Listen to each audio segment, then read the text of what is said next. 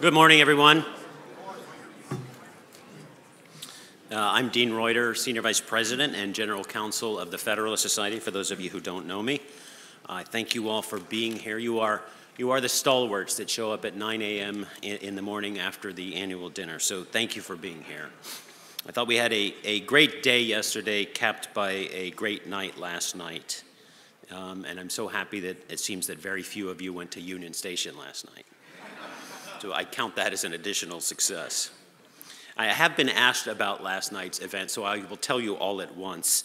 The official count, we had 4 justices of the Supreme Court in attendance last night. Justice Barrett, of course, but also Justices Gorsuch, Kavanaugh, and Alito.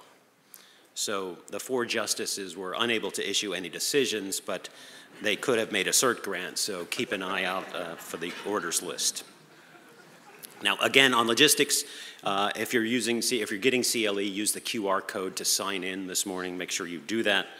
Also, don't miss the rare documents exhibit. I mentioned it yesterday on the 2nd floor, and enter the drawing. I'm not sure I was clear that there's a drawing. The item I held up yesterday is the door prize. It is a very handsomely framed page from a first edition Federalist Papers. So it's quite something to have, and you need to go to the South Carolina room to see the documents and to enter for that. And just to reassure you, they didn't destroy a first edition copy of the Federalist Papers. This was an edition that was beat up. It was compromised in a lot of ways. So what they did was salvage some pages and made these. There's only 4 of them, so if you can get up there and see those documents and enter yourself to win. We have another great day planned today, and beginning with our panel discussion on precedent and originalism. But before we get to that, I want to mention the day's events. We have 5 book signings that might not be clear in the program later this morning, I think just after this panel, on the mezzanine level. If you haven't been to the mezzanine level, it's a nice, less crowded place you can go to. There's coffee up there. There's electricity up there. You can charge your phones and your laptops. And then after a flurry of breakout panels all day long and another fireside chat and a special session on natural law, we're going to finish the day with Barry Weiss as she delivers the Olson Lecture. Now I'm honored to introduce the moderator of our showcase panel on precedent. Judge Pryor has served on the 11th Circuit Court of Appeals for some 20 years now. In clerk years, that's 80 years. Meaning he has mentored, I've just coined that notion, but he has mentored and credentialed and brought along a clerk family of 80 men and women. Quite a legacy in and of itself. But before taking the bench, he served as Alabama's Attorney General, where, among other things, he founded and led RAGA, which has become a check on federal power and an enforcer of the rule of law.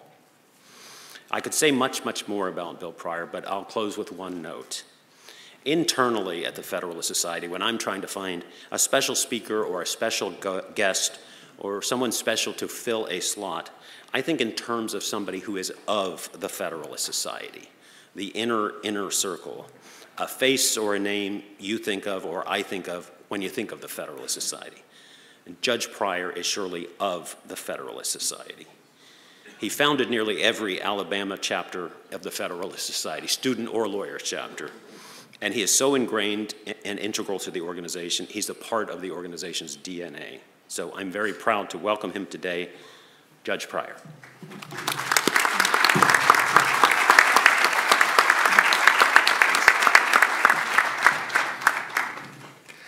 Good morning. Thank you, Dean, for that kind introduction. I thought that you had perhaps scheduled me to be the moderator this morning, the morning after the dinner, because you wanted something a little rambunctious from me this year than in contrast with last year. Our topic this morning is Whither precedent. No one maintains that the Supreme Court has always and forever been originalist in its orientation. By any definition of originalism, there is a vast body of case law that does not conform to it. How do and should modern originalists, including inferior court judges who consider themselves originalists, handle this case law? Do non-originalist precedents count for nothing, no matter the expectation built upon them? If they count, how much do they count? In the light of the structure of the Constitution, does it make sense to be originalist in some respects, in some contexts, but not others? Does originalism itself provide means to answer or even address these questions, or does one necessarily have to step outside originalism to establish its relationship to precedent? To discuss these questions, the Federalist Society, as usual, has assembled a distinguished panel of scholars. I will introduce each of them in the order in which they will speak. Each of them will speak, give or less, around 10 minutes, maybe a little more. We have ample time before we open it up. Our first speaker, Randy Kozel, is an Associate Dean and Professor of Law at the University of Notre Dame. There's been a Notre Dame takeover this week. It's so quaint, you know, they think they still play football there. He also directs the Notre Dame program on constitutional structure. His book, Settled versus Right, A Theory of Precedent, makes the case for using precedent to bridge interpretive disagreements. Professor Kozel received his JD magna cum laude from Harvard Law School, where he was the article committee chair of the Harvard Law Review. He served as a law clerk to Justice Anthony Kennedy on the Supreme Court and as a clerk to Judge Kaczynski on the United States Court of Appeals for the Ninth Circuit. Gary Lawson is the Philip S. Beck Professor of Law at Boston University School of Law and, importantly, the Secretary of the Board of Directors of the Federalist Society, one of its founders. He previously taught at Northwestern University Pritzker School of Law. Professor Lawson is a graduate of Claremont McKenna College, and he received his JD from Yale Law School. He served as a law clerk to Justice Antonin Scalia, then Judge Antonin Scalia on the United States Court of Appeals for the District of Columbia, and then later as a law clerk for Justice Scalia on the Supreme Court. John McGinnis is a professor at Northwestern University Pritzker School of Law, where Professor Lawson previously taught. Professor McGinnis is a graduate of Harvard College and earned his JD from Harvard Law School, where he was an editor of the Harvard Law Review. He also has a Master of Arts degree from Balliol College, Oxford, in philosophy and theology. Professor McGinnis served as a law clerk to Judge Ken Starr on the United States Court of Appeals for the District of Columbia Circuit. And from 1987 to 1991, he served as the Deputy Assistant Attorney General in the Office of Legal Counsel at the Department of Justice. He is the author of Accelerating Democracy, Transforming Government Through Technology, and Originalism and the Good Constitution with Mike Rappaport. He is a past winner of the Paul Bator Award given by the Federalist Society to an outstanding academic under the age of 40. Last but not least is Professor Tara Grove, the Vinson and Elkins Chair in Law at the University of Texas School of Law. I have to pay my respects. They do play football again. She graduated summa cum laude from Duke University, and she earned her JD magna cum laude from Harvard Law School, where she served as the Supreme Court Chair of the Harvard Law Review. Professor Grove clerked for Judge Emilio Garza on the United States Court of Appeals for the Fifth Circuit, where I started my career, and then spent 4 years as an attorney for the Department of Justice Civil Division Appellate Staff. She is a co-author of Lowe and Jeffries Federal Courts and the Law of Federal-State Relations, and she's served as the chair of the Federal Court section of the Association of American Law Schools. She, too, previously received the Paul Bator Award. Dean Kozel.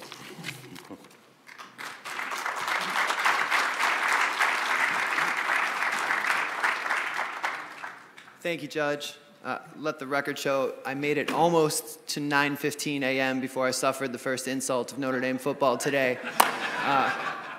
But there is no doctrine of precedent in college football, so next year is a brand new year. And thank you all for being here. Home in South Bend, I always teach on Friday mornings, in part because the people who opt in on Friday mornings are a special breed and such a dedicated lot, so thanks for being here today. This morning, I'll be arguing that originalism goes hand in hand with deference to precedent and the doctrine of stare decisis. Even more than that, I'll argue that stare decisis strengthens the case for originalism by promoting ideals of stability, impersonality, and constraint within an originalist framework.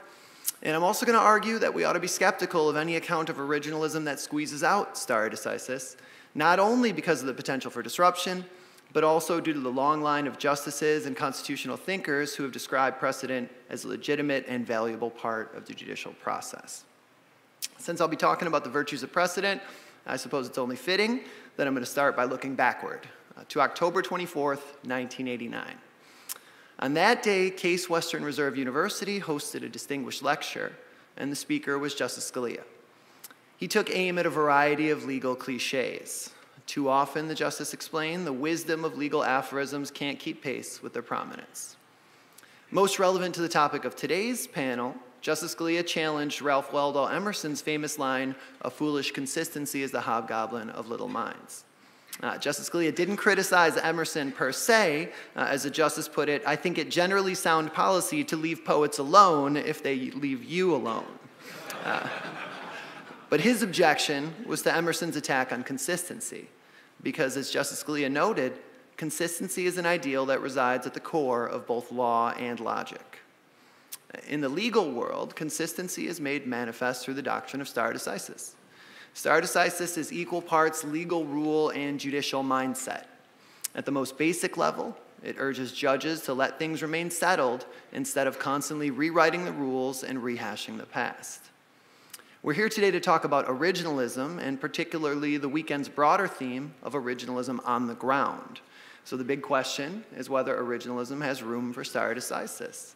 And I think the answer is yes, the two are compatible.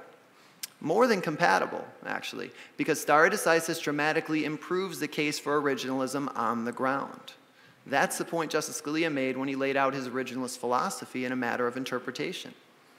He describes stare decisis as crucial to prevent originalism from being so disruptive of the established state of things that it loses much of its utility. To my mind, the justice had it right about the role of precedent. And it's not just about making originalism palatable. It's about making originalism functional. So I start from the premise that in a democratic system that protects basic liberties and promotes human flourishing, in other words, in a country like the US, any legal theory that would lead to massive upheaval has a big problem on its hands. But that's just my inclination. That doesn't have analytical bite. The legal case for stare decisis begins with history and the fact that precedent-based decision-making was a familiar part of the case-deciding function as the founding generation knew it. Consider Madison's recognition that the good of society requires that the rules of conduct should be certain and known. That wouldn't be the case, Madison observed, if any judge, disregarding the decision of his predecessors, should vary the rule of law according to his individual interpretations of it. Or consider Federalist 78, where Hamilton emphasized that judges should be bound down by strict rules and precedents in order to fend off what he called an arbitrary discretion. Federalist 78 was among the sources Justice Kavanaugh cited 3 years ago to support his claim that the framers understood the doctrine of stare decisis as part of the judicial power rooted in Article 3, giving it a firm constitutional basis. Even apart from that sort of textual argument, it strikes me as a solid inference that federal judges, including Supreme Court justices, may lawfully defer to precedent as a way of bringing stability, continuity, and coherence to the interpretation of a charter that's specific and exact in some ways, but open to debate in many others. Of course, there's no fully defined doctrine of stare decisis hiding in the Constitution, any more than there's a treasure map in the back of the Declaration of Independence. Instead, the Constitution permits federal judges to create and apply and debate about the law of precedent, which is what they've been doing for years and what they continue to do today. Now, there's a notable counterpoint to this understanding. It comes from Justice Thomas's 2019 concurrence in a case called Gamble versus United States. Drawing on scholarly work, including a brilliant and way ahead of its time article by my co-panelist Gary Lawson, Justice Thomas describes stare decisis as in tension with the superiority of the Constitution over other sources of law. He argued that the judicial power doesn't authorize a Supreme Court justice to elevate mistaken precedents over the Constitution itself. Rather, the Supreme Court is constitutionally forbidden from deferring to precedents that are, as Justice Thomas put it, demonstrably erroneous. For him, stare decisis is lawful only in one set of circumstances, when the traditional tools of legal interpretation reveal that precedent, while incorrect, nevertheless adopted a textually permissible interpretation. The sweep of this position depends on how we define its key terms. The most salient question is what it means for a precedent to be demonstrably erroneous as opposed to textually permissible but still wrong. We need to know what confidence level equates to demonstrable error, and we need to know why, when that confidence level isn't met, it's okay for the judge to defer to precedent instead of offering his best interpretation of the law, irrespective of what prior courts have said. So we've got some work to do before we can put it all into practice. There's another step too, because the concept of demonstrable error doesn't exist in a vacuum. According to Justice Thomas, courts need to assess whether an error is demonstrable using the, quote, traditional tools of legal interpretation. That, I submit, is the whole ballgame. Because if traditional tools of legal interpretation is another way of saying originalism, which certainly seems to be the case based on the concurrence in Gamble versus United States, then every non-originalist precedent that reaches a non-originalist result is guilty of demonstrable error. Which means every non-originalist precedent that reaches a non-originalist result not only may be overruled, but must be overruled, no matter how deeply it's entrenched and no matter how much reliance it's commanded. It might well be that an unbroken pattern of originalist interpretation going back to the founding would have been the best of all possible worlds. But in our actual constitutional system, where non-originalist precedents play leading roles in shaping the freedom of speech, the rules of criminal procedure, the extent of federal power, and beyond, we need to worry about disruption and instability if all those precedents are up for grabs. Plus, as I've suggested, I think Justice Thomas's structural argument for the unlawfulness of stare decisis ultimately has too much going against it. Here's why. When we put together the history of precedent-based decision-making, the familiarity of the founding generation with that practice, prominent founders' depictions of precedent as part of the judicial process, the fact that from the moment of its ratification, the Constitution contained a host of uncertainties that would need to be worked out and solidified through processes including judicial interpretation, and the absence of any language indicating that the Constitution takes the unusual step of excluding stare decisis from the judicial power or the case-deciding function, I can't help but to conclude that stare decisis has a role to play. I take heart in the fact that the Supreme Court sees it that way too. Over the years, justices who tend to interpret the Constitution very differently from one another have found common ground in the legitimacy of stare decisis. That remains true up to the present.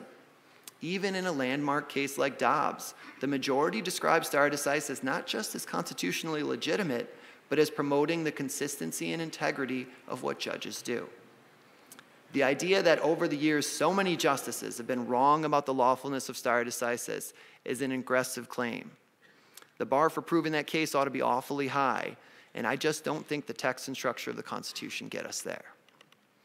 Now, accepting stare decisis doesn't mean freezing every constitutional mistake for eternity. That's where the doctrine does its essential work, in separating the mistakes we can live with from the mistakes we can't. Just as generations of judges have recognized the lawfulness of stare decisis, those same judges have acknowledged the validity of departing from precedent under certain circumstances.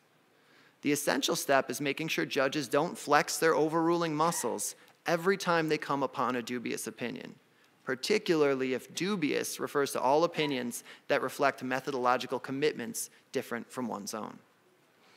So what should judges, including originalist judges, look at when deciding whether to revisit precedent? For starters, they should ask whether the external world has changed in a way that undermines the precedent's factual predicates. Likewise, they should ask whether the precedent's rule of decision has been procedurally unworkable. And reliance interests are significant as well. Apart from those sorts of considerations, the best reason to revisit a precedent isn't its interpretive methodology, but its substantive impact. Its impact on the ground, we might say.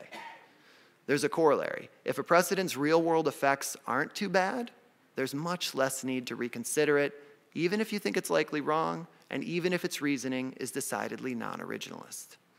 The point here is that originalist judges, like all judges, need to be careful about how many errors they characterize as so grave as to demand overruling, which means it can't be the case that every non-originalist precedent is exceptionally harmful. And the same goes for a non-originalist court in its handling of originalist precedents. If I may, I'd like to return to Justice Scalia one last time before I close. One should assuredly not, Justice Scalia observed, shrink from changing his views when persuaded that they are wrong. The problem, he pointed out, is with the judge who finds himself repeatedly in that situation. In my view, what is true of judges as individuals is equally true of courts as institutions. There's nothing at all objectionable about a court that reconsiders its prior decisions from time to time. But those departures should occur within a stable legal framework and one that recognizes the court as an enduring institution committed to durable principles that transcend the current moment. Thank you.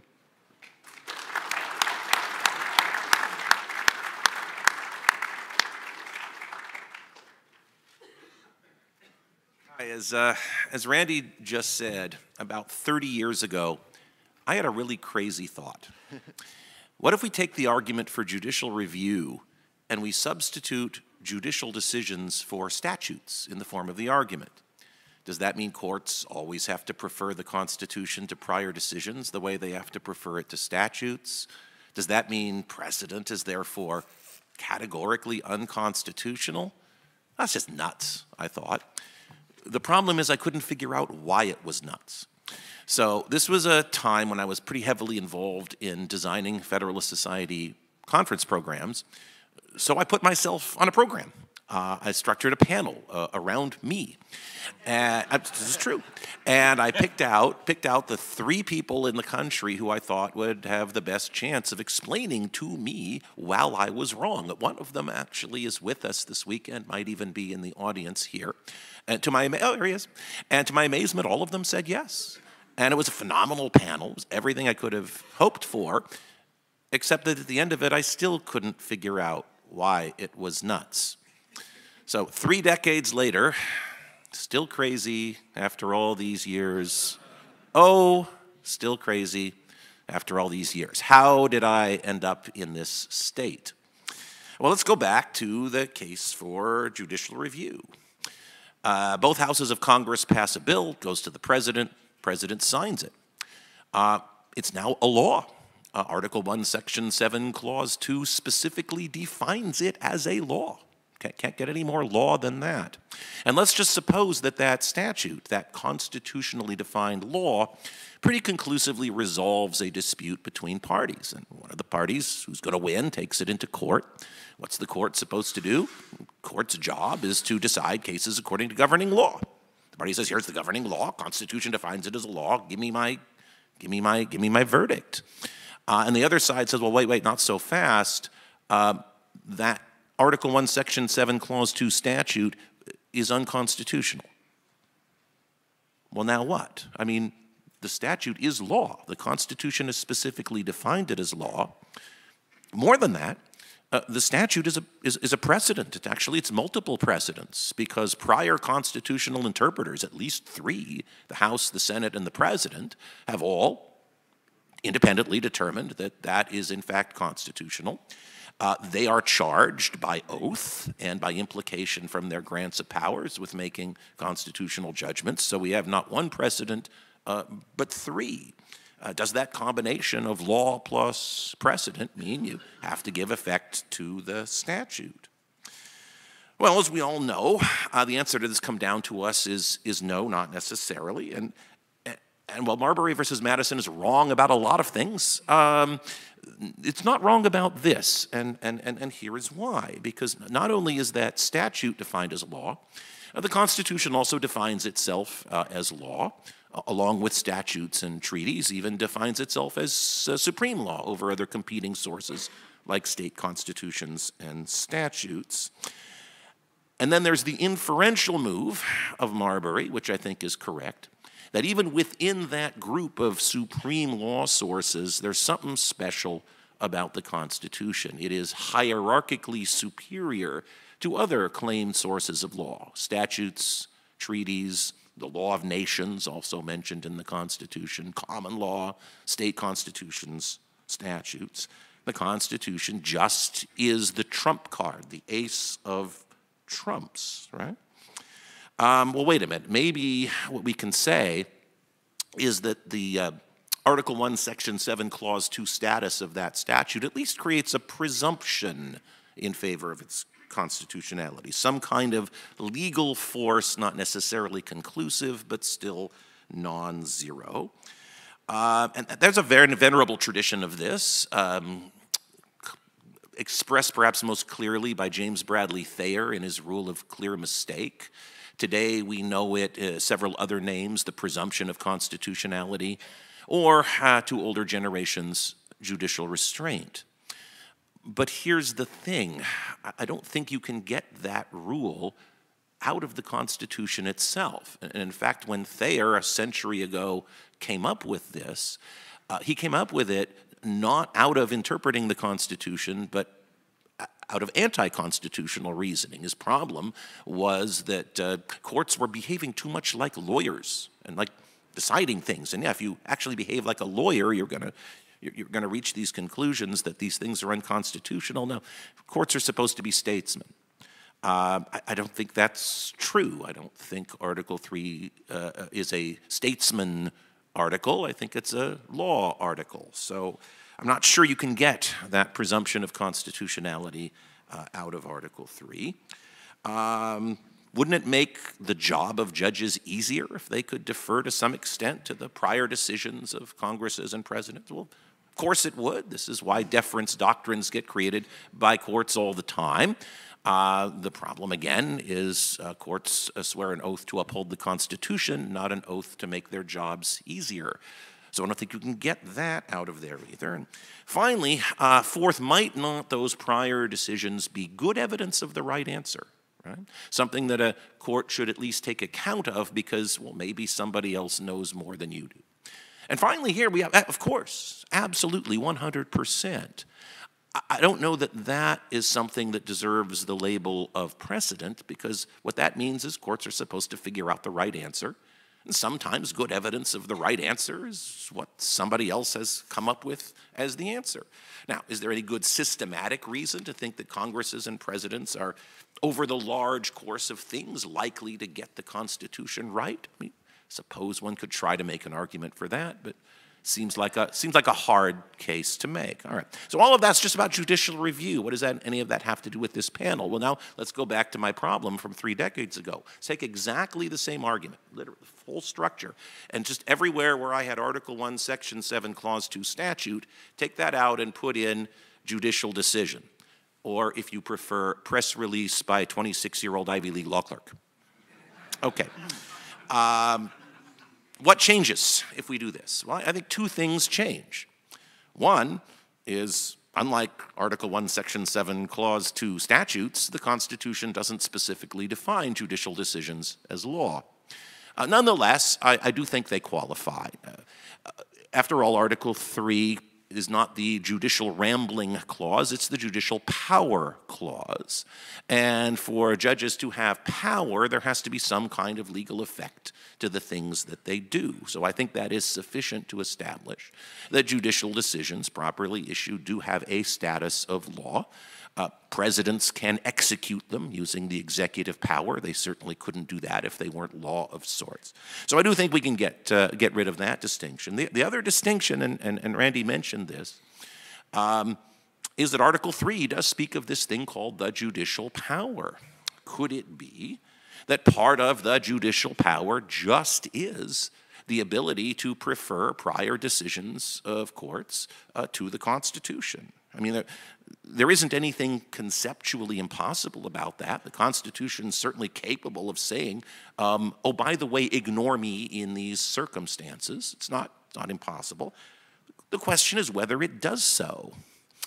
And that's the problem I've had for 3 decades. I just can't read those words, judicial power in Article 3, as authorizing courts to treat their own decisions better than they treat state constitutions, state statutes, Article 1, Section 7, Clause 2 statutes, the law of nations, and every other source of law that there is. And I want to be very clear, I'm not saying judicial decisions are not law. They're absolutely law of sorts.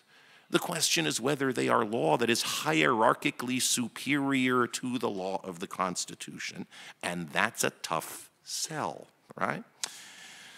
So, does that mean all prior judicial decisions are of the same status as law review articles, op-eds, other things that might be of some interest as evidence of the right answer to constitutional questions? Well, it's a little more complicated than that. So I'm going to give 4 qualifications to what I call the prima facie case against the constitutionality of the use of precedent. And they're important qualifications. Randy touched on a couple of them. One is, well, of course, it's possible, not only possible, but indeed, I believe, mandatory, to pay attention to prior decisions to see if maybe they do, in fact, constitute good evidence of the right answer. Sometimes they will, sometimes they won't. The mere fact that it's a judicial decision doesn't tell you anything, but if it's a judicial decision written by really, really smart people who are using a method that you can count on as more or less reliable, yeah, then there's a decent chance that maybe they've come up with something that you haven't. So all judicial decisions are not created equal. Clarence Thomas and Antonin Scalia are not Harry Blackmun and Earl Warren. They're just not. They're not the same things. One is likely to be, all things considered, better evidence of the right answer than others, simply because they're asking different questions. Right? One set's asking more or less the right questions than one. So it's entirely possible to use precedents for what I call epistemological purposes. What does it tell you about what's the right answer? Second, there actually are some contexts where the seeming sweep of the Lawsonian craziness does actually run into a wall. There are times when I think you actually can get out of judicial power certain circumstances where, you know, those opinions do have some measure of legal force even against your best constitutional judgment. In order for them to be exercises of the judicial power, they at least have to be binding on the parties to some extent. They have to be binding on the executive for enforcement to some extent. Otherwise, it's an advisory opinion. So you can get things like law of the case, you can get res judicata, you can get any number of things that are specific to the judgment, right, that do seem to have that kind of power. More controversially, you might even be able to get a doctrine that says Judge Pryor does have to suck it up and follow Earl Warren and Harry Blackmun. Why? Because he is inferior to them, right? The Constitution says so. And if you try to parse what it means to be an inferior to person in the context of the Constitution, this would be a whole nother panel, a whole nother talk. There's a pretty good case that it means you've got to follow what they say, even if you are quite sure that they're wrong. All of which leads to number 3, and this is one of the most important points that Randy meant. How sure, right?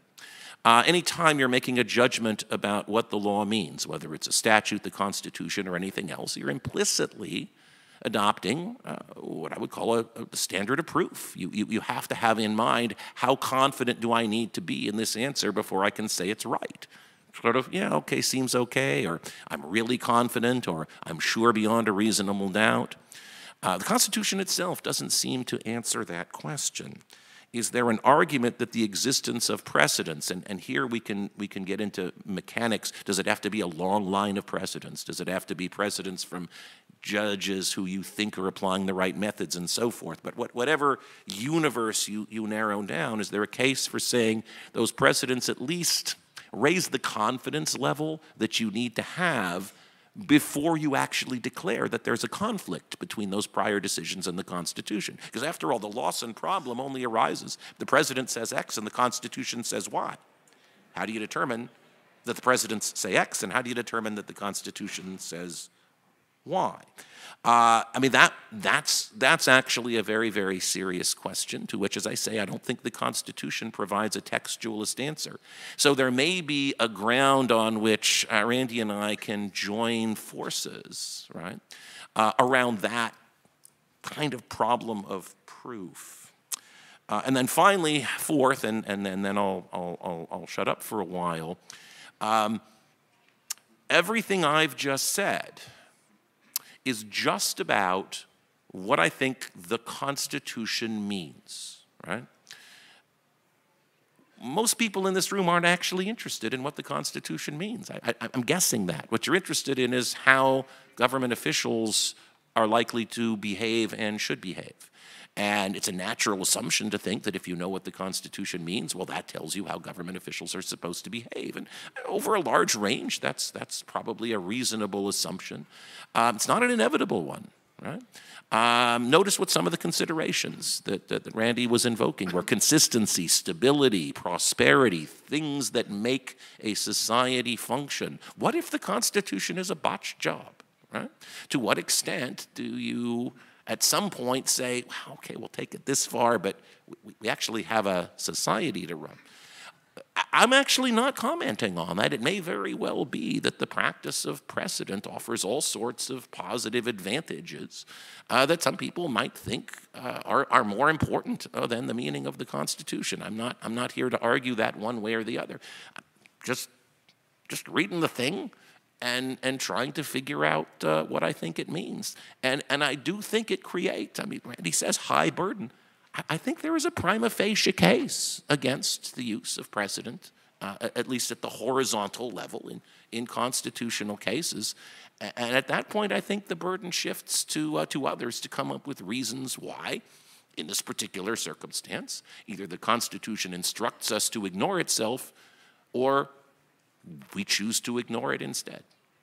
And that's still where I am. Sorry.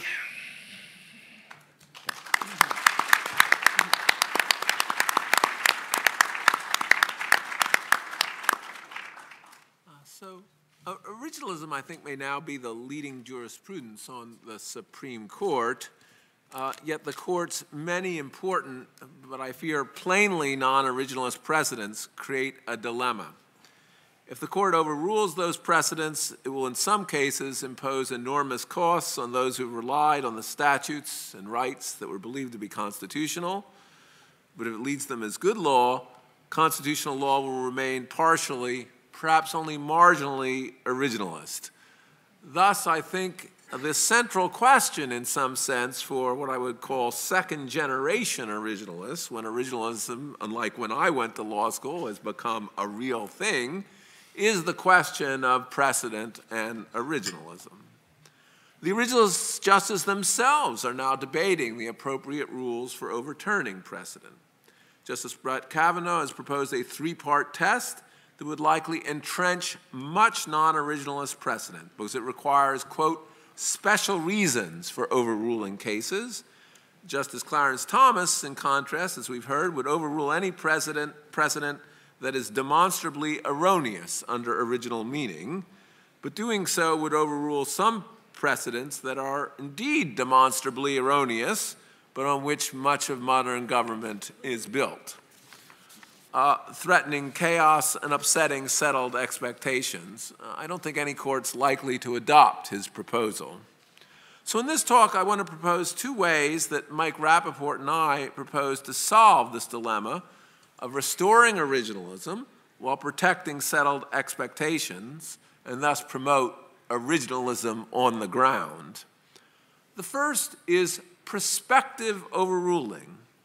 Prospective overruling is a practice by which the court would apply its ruling retroactively to past statutes and actions, but only prospectively to future ones.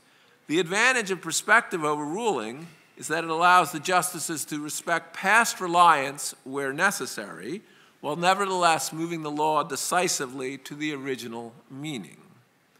Precedent rules should protect mistaken precedents when overturning them would impose enormous costs on society, but prospective overruling would allow the court to apply mistaken precedent to the past, thus avoiding the imposition of such costs, but still applying the original meaning for the future.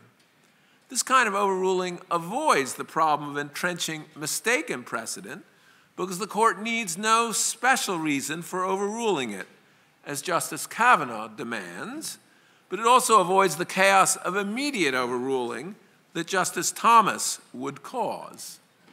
As an example, let's assume that the original meaning requires a much stricter non-delegation doctrine.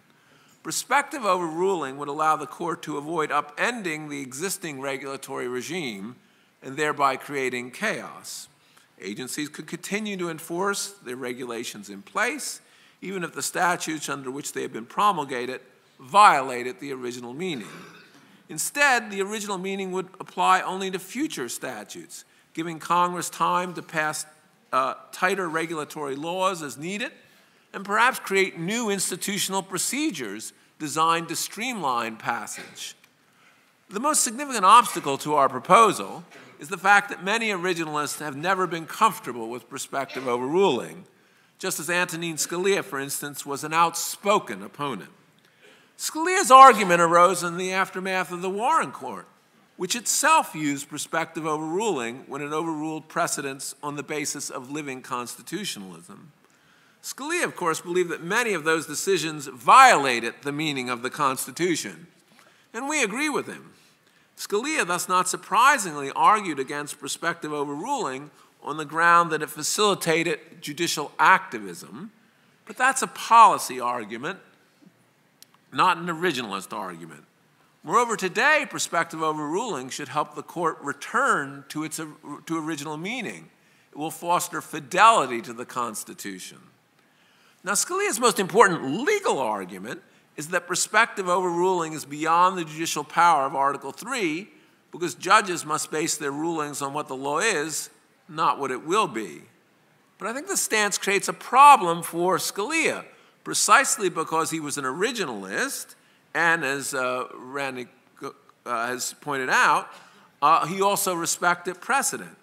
After all, the original meaning was the law. What allows him to follow precedent contrary to the original meaning? The justification must be that precedent rules too are the law, and that they permit judges to retain precedent in some circumstances, even if contrary to the original meaning. I think that's right. Precedent rules were well-established common law rules that English courts, colonial courts, and federal courts in the early republic applied, and they applied it even in cases of written law when they thought the previous decisions were demonstrably erroneous.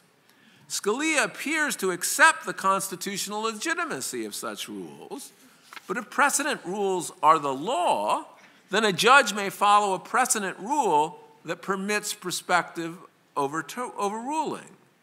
Scalia appears to argue that at the time of the framing, justices did not engage in prospective overruling. And that, to my knowledge, is true, but there's no reason to expect that there would have been prospective overruling in the early republic. There were very few precedents, if any, to overrule, both because the Constitution was new and because at that time, not just one decision, but only a series of decisions were required to create precedential force. Moreover, the judges were more likely to have shared the values of those who wrote the Constitution, making non-originalist precedents much less likely than they are today.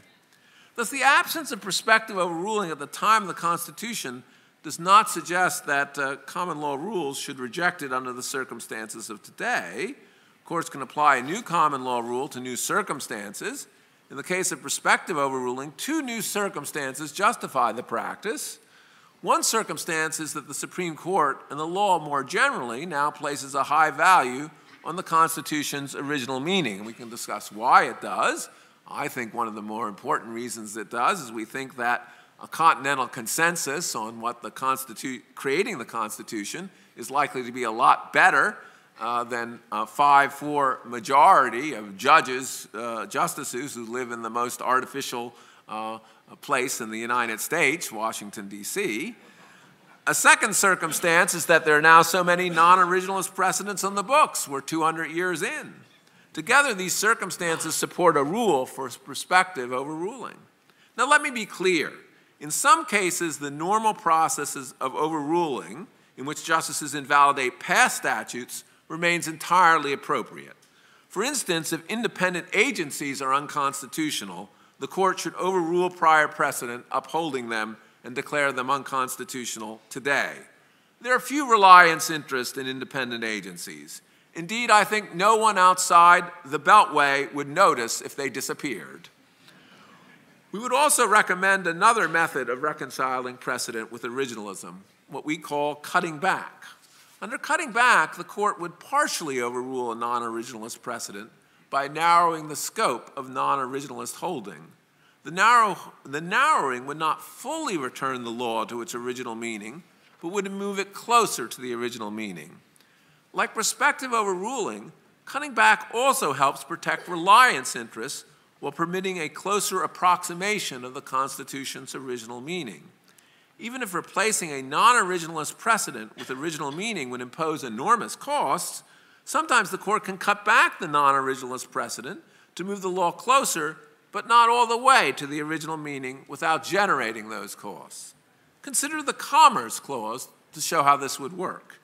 The court could overrule precedents that give Congress broad authority under the Commerce Clause to regulate non-economic matters, even if these matters had economic effects. This partial overruling would be somewhat similar to the court's action in United States versus Lopez, but would be both broader and more persuasive. Under this overruling, the court would define economic matters to exclude activities that did not involve a sale on the market, such as the actions at issue in Wickert v. Filborn or Gonzalez v. Raich. Such a decision would be unlikely to create enormous costs. Overruling the precedents that permitted regulation of non-economic matters would cut back on the scope of the Commerce Clause under modern doctrine, although it would not return the clause to what many originalists believe was its original meaning. It would move us, though, decisively back towards that meaning. Our originalist approach to prospective overruling and cutting back has the advantage of creating a gradual, rule-based mechanism for returning to the original meaning. It would make it more likely that the court would restore the original meaning of constitutional provisions while recognizing, in a kind of Burkean sense, that a society comes to rely organically on non-originalist precedent. Prospective overruling would also promote the constitutional amendment process. Where non-originalist precedents have come to be accepted, and I'm sure there have been some accepted by the nation, prospective overruling would give time for social movements to arise, to enact the principles underlying those precedents that are now widely supported. They could be enacted into the Constitution, and thus prospective overruling would energize the people themselves to become once again the creators of our fundamental law. I think it's only through facilitating the Article 5 process that I fear has fallen into disuse that we can fulfill a basic premise of the Constitution. And that is that in the United States, it's we the people who rule, not we the judges.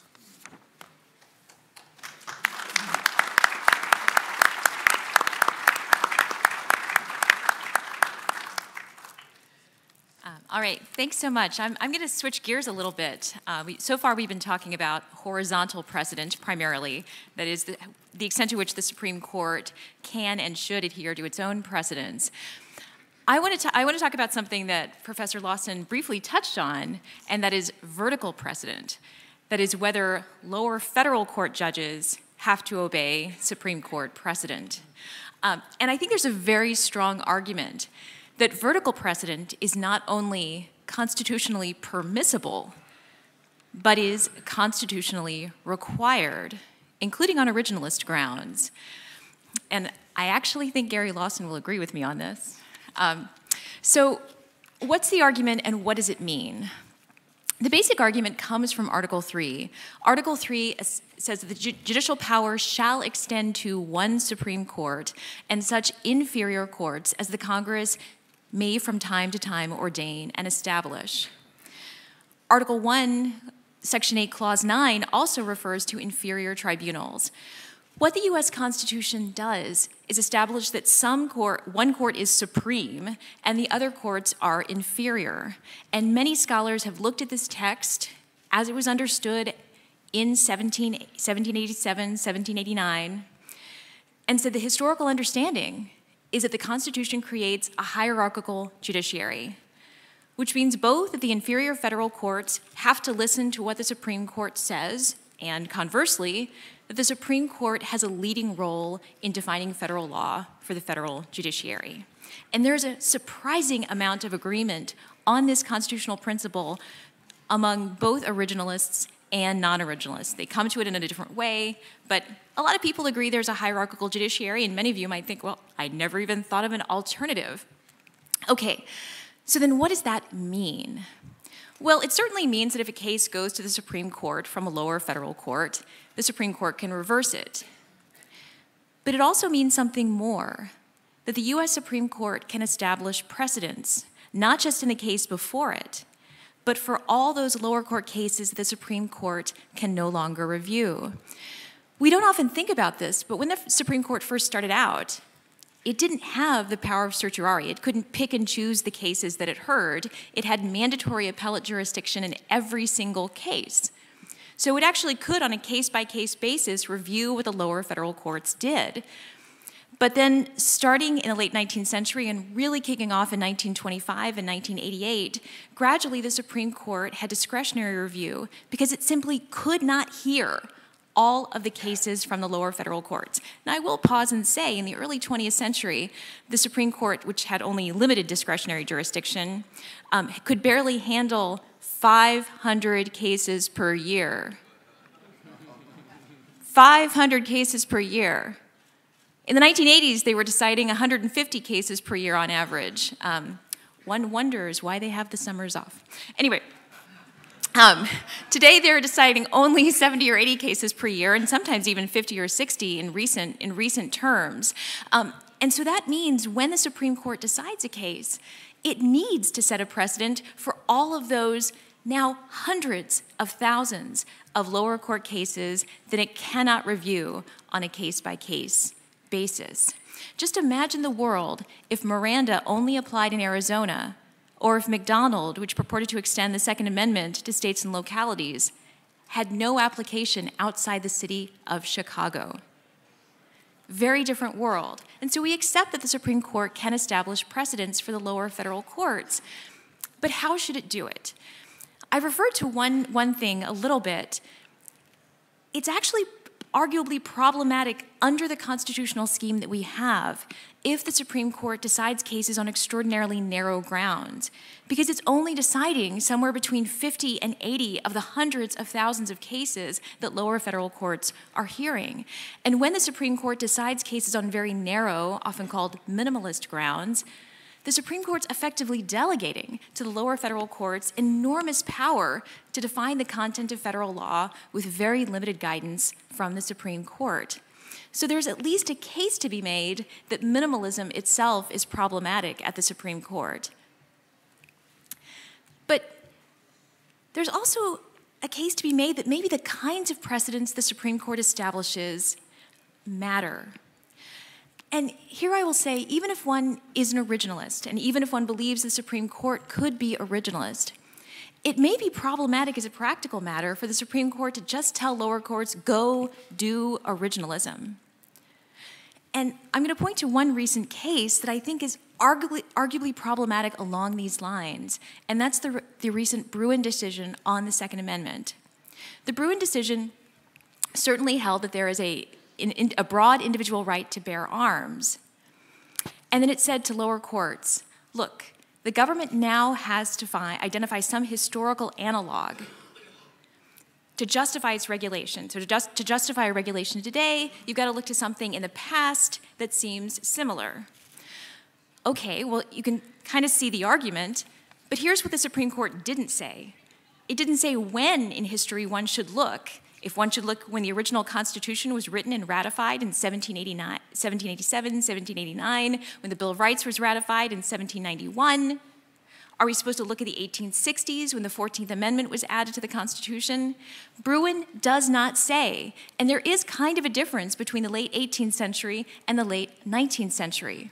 Bruen does not tell lower courts what the level of generality is for determining what is a proper historical analog, and I think the Supreme Court right now is considering a case that raises these questions and may provide some clarity, but it certainly did not provide that clarity in Bruen. Another problem with an analysis like Bruen, good historical inquiry takes time. It takes institutional resources. An institution with 9 members that hears only 50 to 80 cases per year and gets dozens upon dozens of amicus briefs to help it out might be able to conduct that originalist analysis and do a pretty good job. But lower courts that don't get the summers off and have a much larger caseload than the US Supreme Court, courts of appeals that have mandatory appellate jurisdiction and not certiorari power, and do not get many, sometimes any amicus briefs to help out, they may not have the institutional resources to conduct this kind of historical inquiry. And the final thing that may be problematic about a decision like Bruen, again, not in terms of what it held, but what it told the lower courts to decide to do going forward, there's always the possibility of some lower court resistance. Now, I do believe that every lower federal court judge in this country believes deeply in our legal system, in our Constitution, and believes deeply in a system of hierarchical precedent. But I think we've all seen over the course of time decisions that we might define to be right or wrong from the Supreme Court, and lower court judges feel the same way, right? They are a little reluctant to take some precedents all the way where the Supreme Court might want them to. And so standards like strict scrutiny, as opposed to rational basis scrutiny, really do provide guidance and also arguably rein in lower court judges that might not be too keen on applying a particular precedent. And what we have seen in the post-Bruen era are widely different lower court decisions as they're trying to come up with which historical analog when, and one has to think that some of that might have to do with how the lower courts view Bruen itself. So the types of precedents matter in providing guidance. Now, I do want to continue on with one thing. Are there some areas where the Supreme Court cannot establish precedent, not only for itself, but even for the lower courts too? And here I want to say a couple of words about methodological precedent. There's a really strong assumption in our culture that every single judge can decide for himself or herself which methodology to apply. There's not a really good explanation for why this is the case, but the assumption seems to be that although some aspects of the judicial power apply to a court, other aspects of the judicial power actually apply to each individual judge. And one part of the judicial power, it seems, is to choose a methodology. And that would be true not only for each individual Supreme Court justice, but also every single individual lower federal court judge. This is kind of a mixed bag for originalism. The lack of presidential status for methodology allowed Justice Scalia to start basically a methodological revolution in the 1980s, advocating originalism in constitutional interpretation, textualism in statutory interpretation, even though those methodologies were by no means ascendant or even recognized by the majority of the Supreme Court at the time.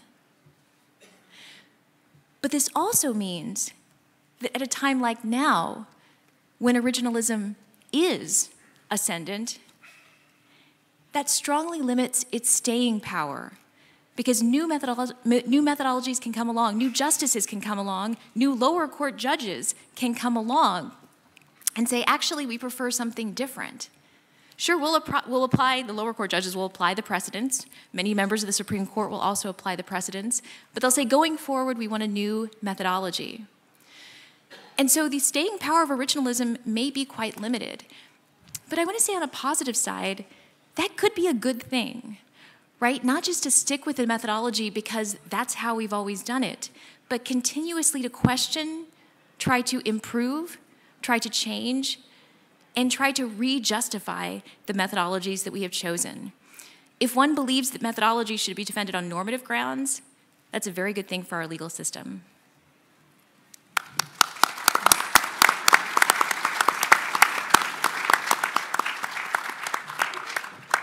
Okay, fascinating discussion. I suspect that there are some panelists who would like to react and respond a bit to each other. So, Professor Dean Kozel.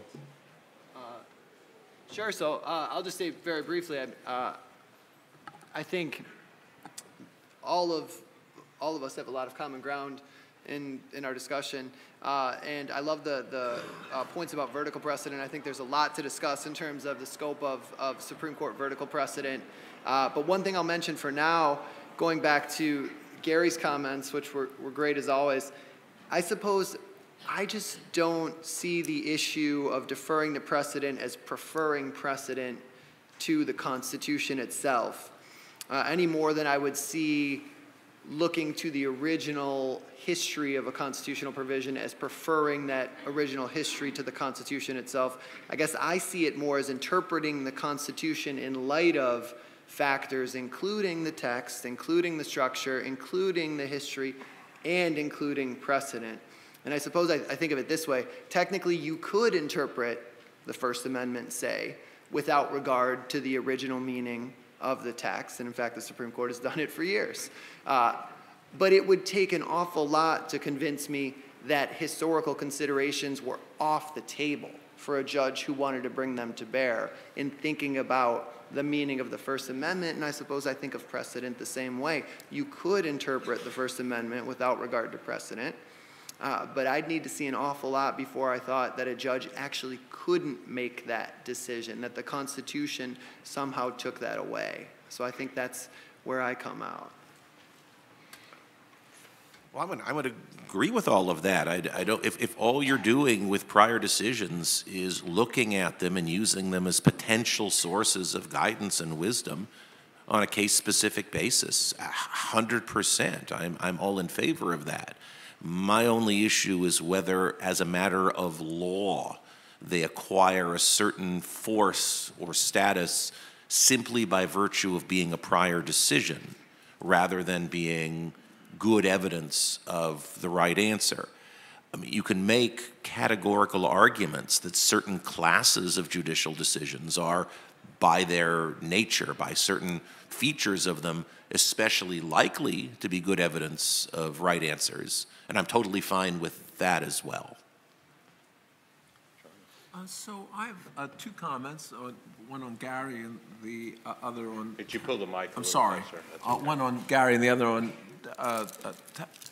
Tara's remarks. So I think one difference between Gary and me, and I think in that sense I'm along with Randy, is the way of interpreting the Constitution. The way I think of the way we should interpret the Constitution is the Constitution is not created ex nihilo, but against a background of Anglo-American jurisprudence. And I think the practice of precedent was so well established, there's nothing in the Constitution that seems to me to displace it. And the fact that there's judicial review isn't really different from England, and Parliament was supreme there, and yet the judges on occasion applied precedent even when they thought it was completely wrong in written law. And so they were preferring their precedents to something that was supreme under their structure, the statutes of Parliament. Now, with respect to Tara, I think I want to weave 2 points together. in responding to a very cogent remark. So one is about the question of can lower courts deal with history and that their institutional capacity. I think we have to not look at institutional capacity as static, but as dynamic. So if we start to see decisions like Bruin, I'm not talking whether it's correct or not, but if we see more decisions that require inferior courts to do historical inquiry, the bar will reorient itself to historical inquiry. And maybe there'll be actually some law professors at our schools who actually will teach originalism in constitutional law.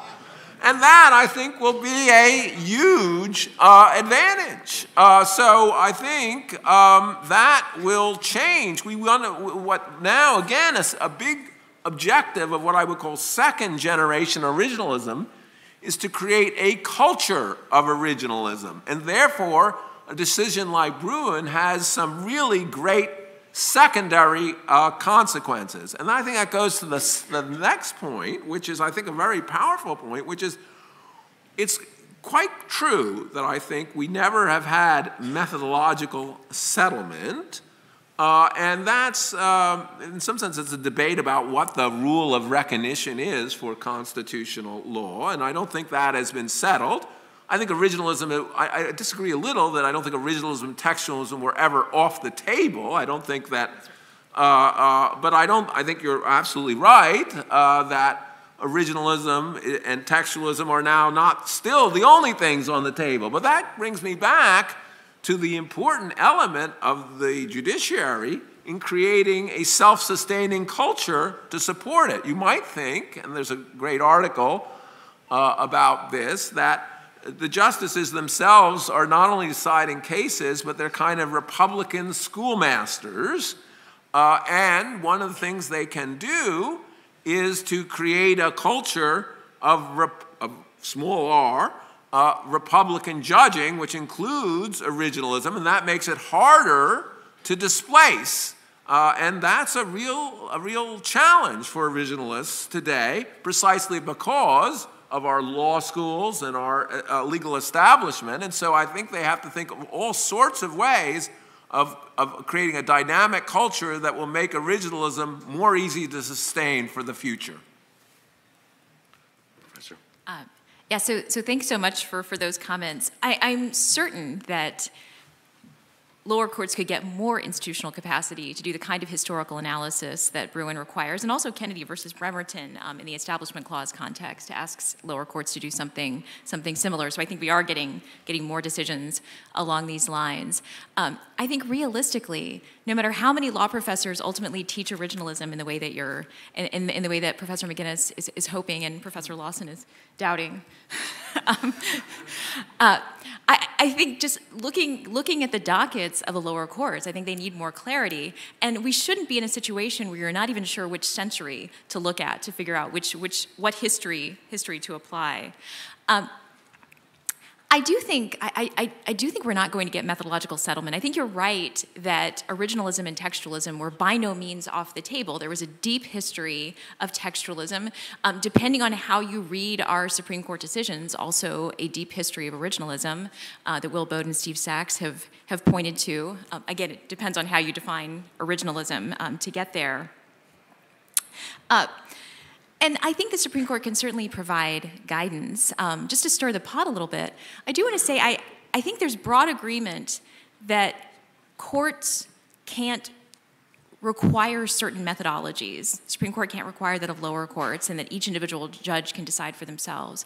I think it's unclear exactly what counts as a methodology, though. This is coming up in the debates right now over Chevron. Courts actually do a lot more than just articulate particular tests in particular cases. They articulate standards of review like abuse of discretion, reasonableness, substantial evidence, and this is something that's been part of our system for quite some time. And I think a big question that we have is, is that okay? Because the Supreme Court and courts of appeals have been doing it for a long time, and depending on how we define methodological precedent, we could actually be taking some really important precedents off the table, even in the vertical space. Professor Lawson, you've been furiously writing notes, and perhaps fairly could be described as taking some fire. I wondered whether you had. Just a couple of very quick observations, and then we'll hear from everybody else. Two incredibly important points that came from the folks to my left. One you just heard about methodological precedents. I think Tara's exactly right about this. What courts can do, even under my theory, where the Supreme Court can bind courts inferior to it, what can it bind them to? It can bind them to meanings of texts, but that's not the same thing as binding them to a method of decision-making. Outside the context of the Constitution, as we all know, the Supreme Court is hearing two cases this term about whether it's going to overrule Chevron. Well, what does it mean to overrule Chevron? Does that mean the EPA will no longer be able to draw bubbles over factories? Because that was actually the judgment in the Chevron case, was that it could reasonably draw bubbles of. No, of course that's not what it's about. The question is whether it's going to be giving instructions to lower courts about how they're supposed to go about deciding a whole series of future cases. And I have grave doubts whether they have that power. For the same reason that I have grave doubts about whether Congress can order federal courts how to decide cases. I don't know that the Supreme Court's supreme status lets it do that either. On the background of the Constitution, John is asking all of the right questions, is posing all of the right issues. I mean, of course, the Constitution is not written on a blank slate. It's written in the context of at an earlier panel yesterday.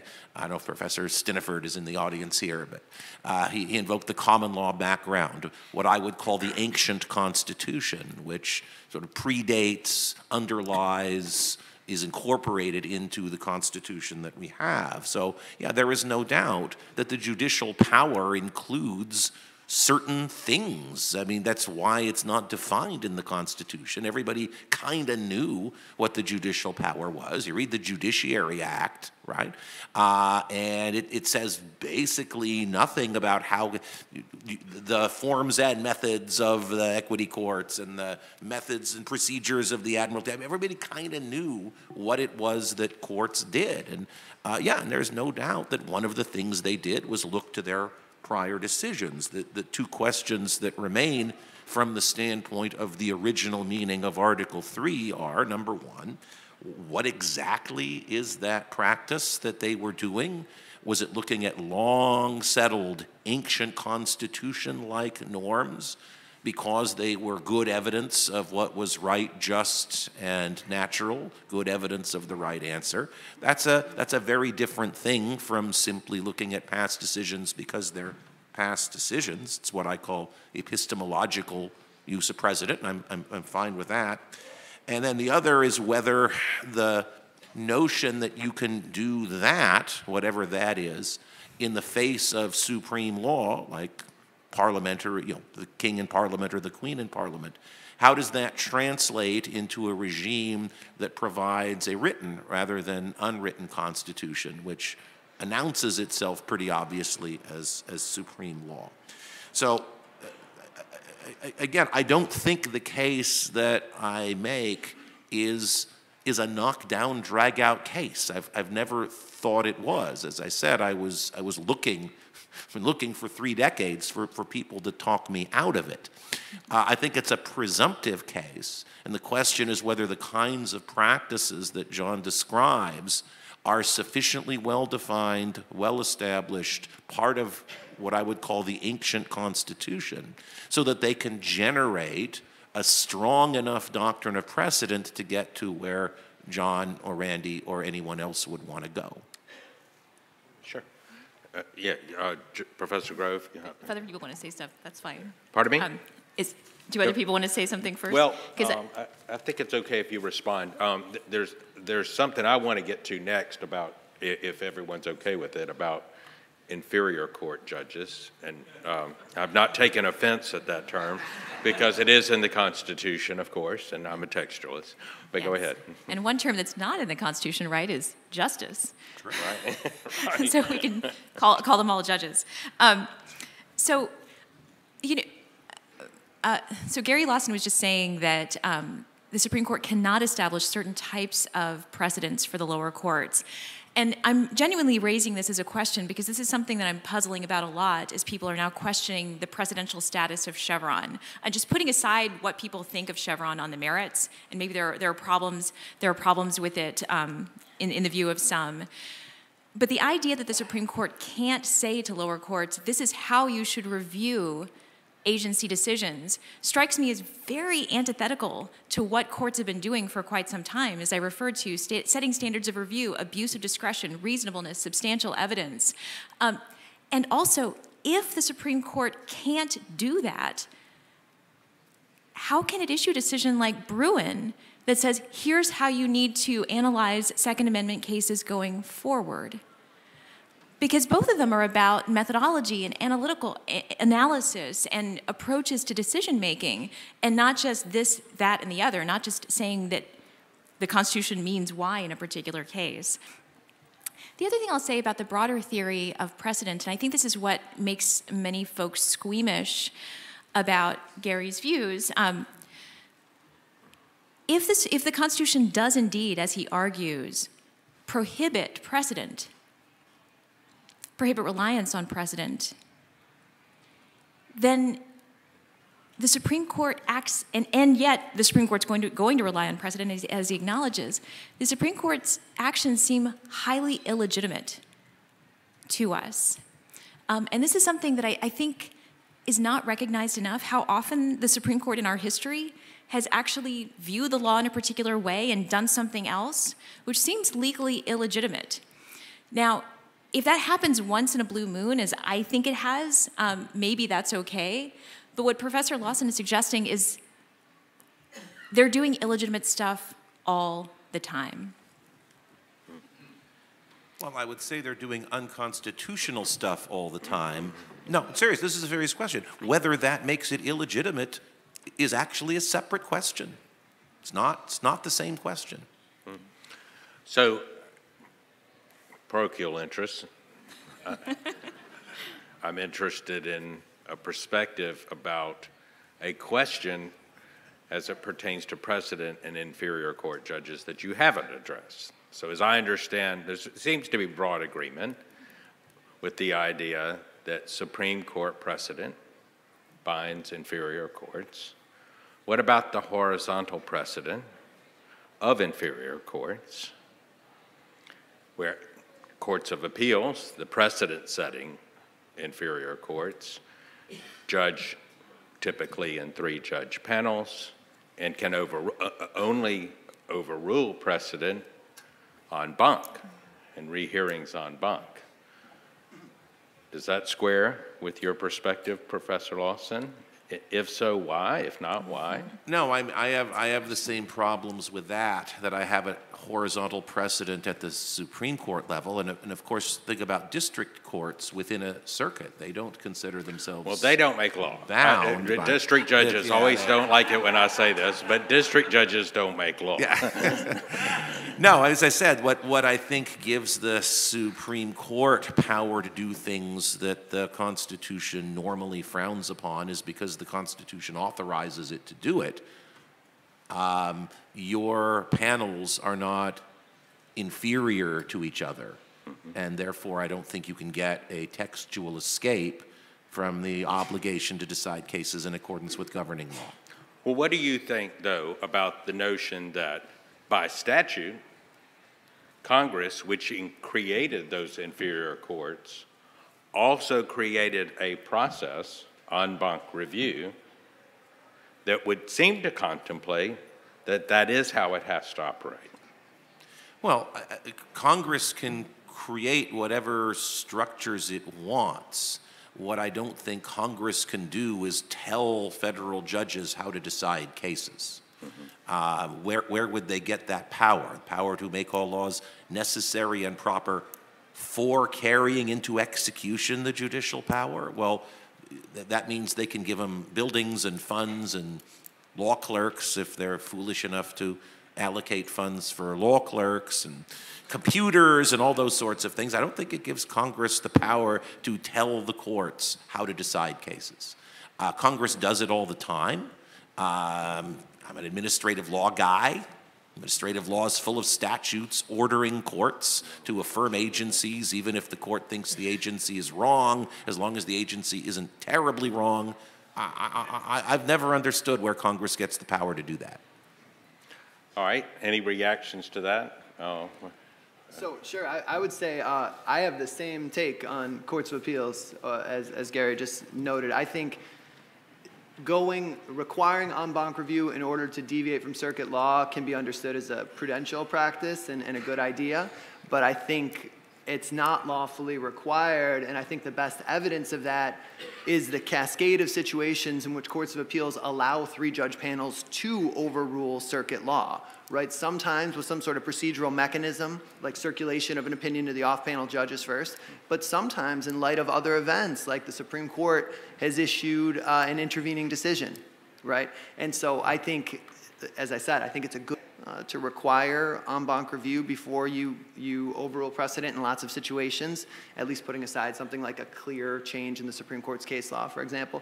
But I view that as more of a prudential judgment. And I'll mention one other thing. I think, and this is something I think about a lot of the discussions we've been having about stare decisis are going to find their way into discussions about the en banc process really soon. They're starting to emerge more and more. Even things like the pure question of, well, is it a suitable reason to vote to go en banc that you thought the 3-judge panel got it wrong?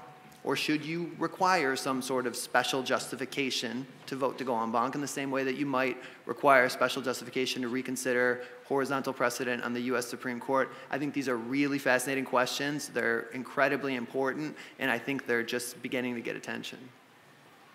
So one question I think is raised by this, a more deeper, closer to the mic. a deeper question may be that whether or not Congress can change rules of precedent, because of course, if the rules of precedent are common law rules, it may be that Congress can change the rules of precedent and create these structures. Now, of course, they're limited by the necessary and proper clause. They can't create precedent special rules for certain kinds of cases, but I don't think it's clear.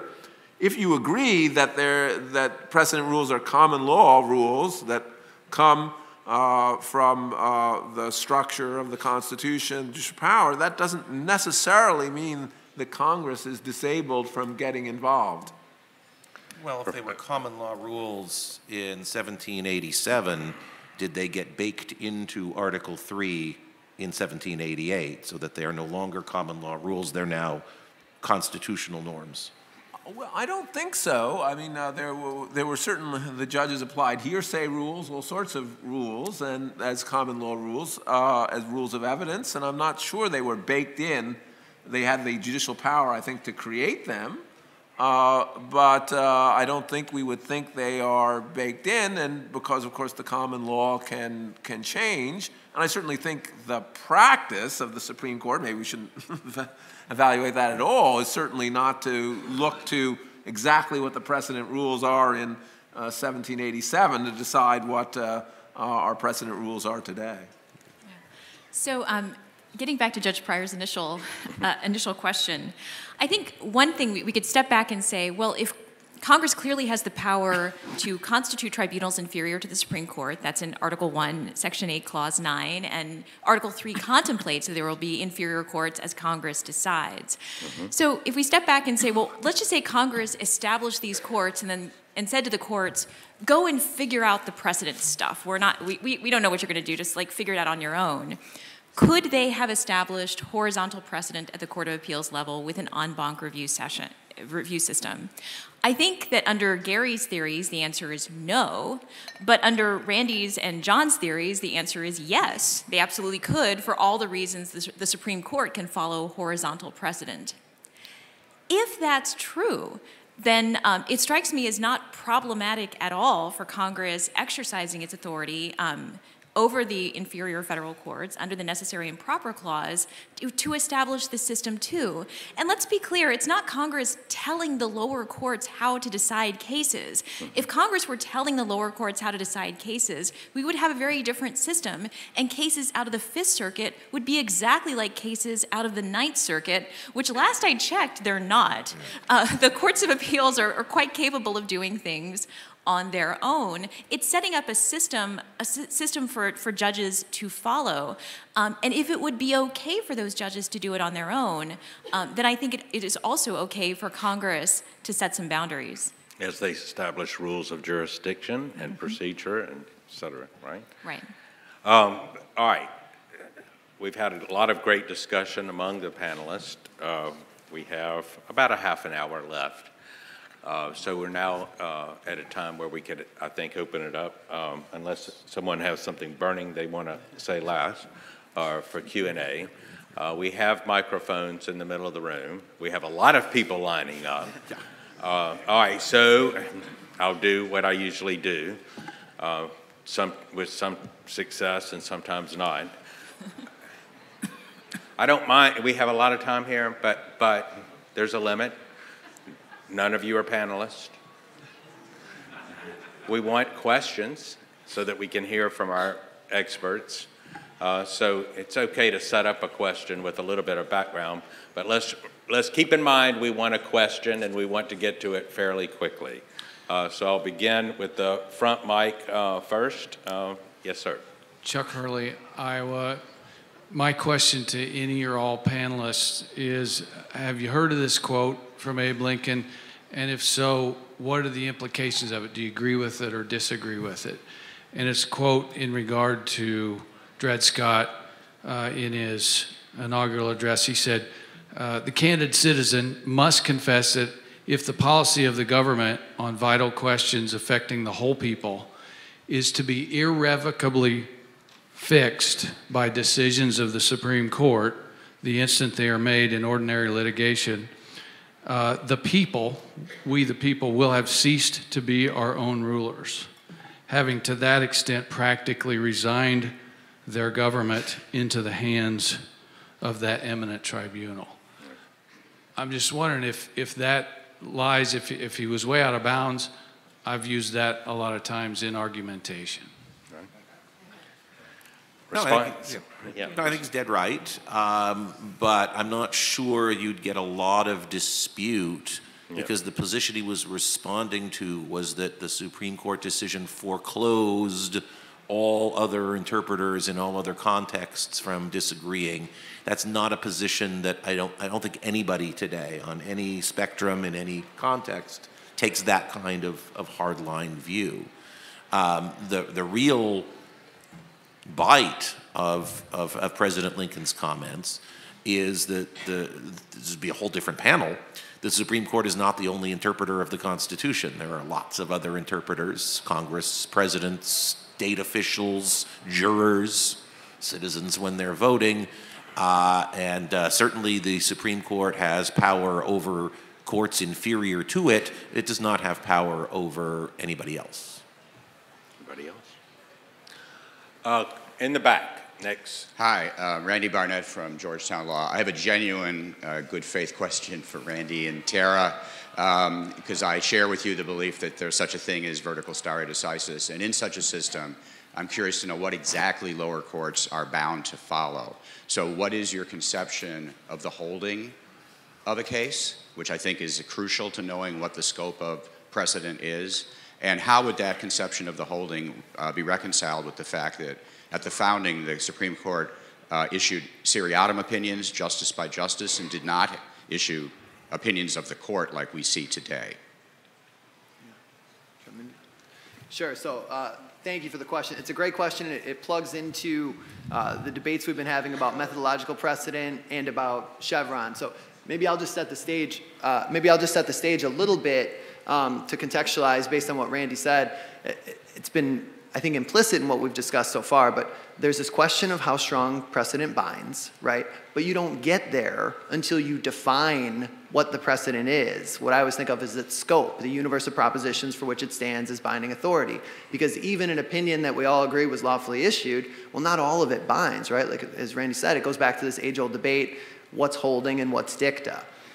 Well, that starts to get us down the road. But, as Tara and as Gary were talking about, if you look at the realm of Supreme Court opinions, there's a lot of stuff that isn't obviously holding, but that gets treated as binding, commonly, vertically, for example. So, I always think of it as a spectrum.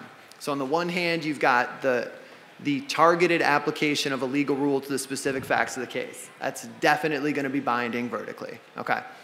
On the far other end, you have what Tara alluded to as a sort of broad methodology of interpretation. If the court says, in all future cases, regardless of the constitutional provision before you, lower courts must be originalist. I think that's a much harder case to say is binding, right? That's a methodological precedent that I think is pretty broad. What gets hard are all the spots on the spectrum in between those two. And there are tons of them, right? The doctrine of strict scrutiny. Okay, if you have a content-based restriction on speech, you need a compelling interest and narrowly tailored means to uphold it. So I've got to apply that to every statute that has a content-based restriction on speech. Might that not seem like dicta in the classical sense? Or similarly, Gary mentioned Chevron. Even though I've defended a pretty strong version of precedent, I agree that Chevron is beyond the scope of precedent. I've argued that Chevron doesn't get binding effect because what it asks of future judges is to make an interpretive inference about statutes that aren't presented to the court in Chevron, right? So I think it goes too far, but it's a spectrum, it's a really hard case. And so I think it's a really difficult set of issues. To my mind, the best we can do, and what I've tried to do, is focus on what are the parts that are at least pretty well established, and can we use them to start to build up a tradition-based or a practice-based account, right? So even though I think doctrines like strict scrutiny could create some real questions of whether they're vertically binding, the courts have seemed to accept that, right? The next generation of these discussions is going to be cases like Bruin, for example, and maybe cases like Chevron that push the boundaries a little far. I don't have my mind made up on all those, frankly. But I think the sets of considerations that we've been talking about are the ones that we have to keep focusing on. This notion that at the end of the day, precedent is about requiring of the judge something as an institutional matter, but also allowing the judge to bring to bear the individuality that is part and parcel of why the judge received the commission in the first place. Yeah, so fabulous question, and I believe Randy, you're doing some work in this area as well. So I look forward to hearing more from you on this. So this is one of the reasons I'm concerned about the argument that something like Chevron can't even be precedential. If it is true, and I think a lot of us on this panel and throughout the Legal Academy agree, that Article 3 creates a hierarchical system of precedent. If it is also true that the Supreme Court is only going to hear a fraction of the lower court cases, and so can only serve as the leader in defining the content of federal law by going beyond the case and saying, hey, here's what you guys should do in all these cases we can't review, then the holdings of Supreme Court decisions necessarily have to be broader than, is this particular action in this particular case valid or invalid? The court needs to be able to establish standards of scrutiny, implementation tests. It needs to be able to establish historical tests if that's what it decides to do. And so I feel like the attack on methodological precedent, which I agree with at the broad stage that Randy was talking about, you go and do originalism. Even if the Supreme Court can't do that, it kind of needs to be able to do a lot in between, just as a matter of theory and constitutional structure. I will say, as a matter of practice, this is something we should not overlook. Lower court judges really pay attention to everything in Supreme Court decisions. So there's been some empirical work on this. Even stuff that we would all agree is dicta has a tremendous impact in the inferior federal judiciary. And so I think when we're thinking about the theory, we also have to look at how much our theories may actually be misaligned with what's going on in the lower federal courts. Yeah, there's a precedent in my court where our court said there is dicta, and there is dicta, and then there is Supreme Court dicta. In the front. Thank you to the panel. It's been a great discussion. Adam Griffin with Pacific Legal Foundation. My question concerns Bruin. There's been a lot of criticism of Bruin and its methodology, particularly sort of practical from the standpoint of both finding sort of how difficult it is to do the history and tradition analysis for lower courts that are very busy, and then also maybe practical consequences. And so my question, though, is how much of this is just it takes time to work things pure, and that part of precedent moving forward, if we're making originalist precedent, is to work the doctrine pure. So how many First Amendment cases have there been, and how many Fourth Amendment cases have there been before we get to a more coherent doctrine? And so I'm wondering if, rather than Bruin being necessarily incorrect, if it just takes years of lower courts percolating and deciding cases, and then you get different district courts having done historical research and it starts to coalesce. I'm wondering how much of it is a problem with the framework and being something new versus taking time to work the doctrine out over time. Well, go ahead, Tara. It's a beautiful tie-in, actually, with Randy Barnett's question, because it goes to what it is that you get out of decisions. Formally, what you get out of a decision is a judgment. The thing that deprives people of life, liberty, and property is not the opinion, the press release that accompanies what the court does. The thing that deprives people of life, liberty, and property that presidents can execute, that the Constitution considers law, is the judgment. So the explanation for the judgment, how far it goes, to what other circumstances it covers, how much content are you providing to the legal terms that form the basis for the judgment. I think you're absolutely right. That may take a whole series, years, decades, in order to get a larger flavor of exactly what it is that the content of the legal norm consists of that's generating these judgments. Anybody else? If I could just add, going back to something that Tara said, nevertheless, you can have a criticism of Bruin. I think Tara's criticism is very cogent, that if it doesn't focus on where you should look at the history, whether it's in 1860 or in 1789, that's an error of the court that it should be clearer about, because if we have those judgments, we're going to get to the results much more quickly than if we're confused about even where we're to look at matters. And so I think that's something that the court needs to be very careful about, but precisely because Judge Pryor's point, the lower courts are going to look very carefully at what the Supreme Court does in this respect. And if the Supreme Court is clearer about, if it's clear, not sloppy about these things, will percolate much more quickly, and that's a really advantage to the rule of law. So it really, I think, originalism and certainly changing the law puts, I think, an even greater premium on clarity, so that whatever the shock to the system is, and of course there is going to be a shock to the system in changing the law, is the least possible to get the right determination. And that, I think, the court may have fallen down in Bruin, precisely for the reasons that Tara suggested. Right, so first I want to give a shout out to Ryan Williams, which I meant to do earlier, who's written about lower court originalism and raised some of these institutional capacity concerns. So I think one can always do better, right? And I also think it's important to recognize, I know it's hard, I understand that it is hard to define doctrine, whether you're a Supreme Court justice or a Court of Appeals judge. There's a lot to do. There's a huge, huge desire often to decide only the case before you. Sometimes that's the only thing you can get 2 or 5 votes for, depending on whether you're a panel or the U.S. Supreme Court. So what I'm advocating is an effort to do more and to do better. And I think the Supreme Court can. I think when you look at various doctrines, yes, they can get worked out over time, but they can get it worked out a lot more quickly when the Supreme Court issues clearer decisions. And so the effort should always be, in my view, to do that, even recognizing that real-world judges are always going to come up short some of the time. Okay, next turn is the back.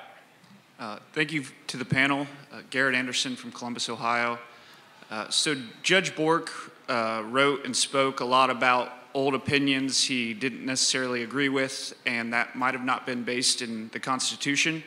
But he nevertheless said that some of those opinions need to be upheld because they're so deeply embedded in jurisprudence. Is the deeply embedded argument a valid justification for upholding bad law? No.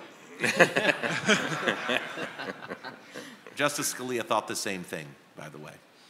He actually had a very strong belief that if there were established reliance institutions built up around something, no matter how bad he thought it was, he analogized it to adverse possession. You can actually get someone's title even though you're a wrongdoer. You know, this raises a question I've been curious about, Professor Lawson, and that is, it is true that in his writing about stare decisis, Justice Thomas has cited your scholarship and drawn on it, but he's also cited Caleb Nelson's scholarship, and I wondered to what extent Caleb Nelson's formulation of demonstrably erroneous precedent, in your mind, differs from your own, if at all. Yeah, it goes to the question that Randy raised earlier. How confident do you have to be that something is a mistake before you proclaim it a mistake? That is, just take as a given for a moment the Lawson insanity, right? That if there is in fact the meaning of the Constitution and there's the meaning of the precedent, you choose the meaning of the Constitution. That doesn't tell you how you have to ascertain the meaning of the Constitution and how confident you need to be that you've got it right.